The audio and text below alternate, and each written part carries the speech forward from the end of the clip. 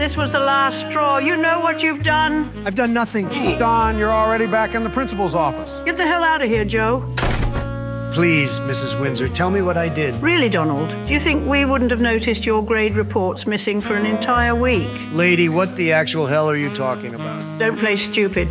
And suddenly, overnight, your reports return with straight A's. Trust me, Donald, if there was a universe where you were a well-behaved, competent student, I would find a way to get there. My lawyer will be here any moment. He's gonna hear about this. Stay silent, Don. They can't do shit if you don't say shit. This is your lawyer? Yes, it is. Well, that doesn't matter. You're suspended for the rest of the school year. LMAO, take this L and get Don.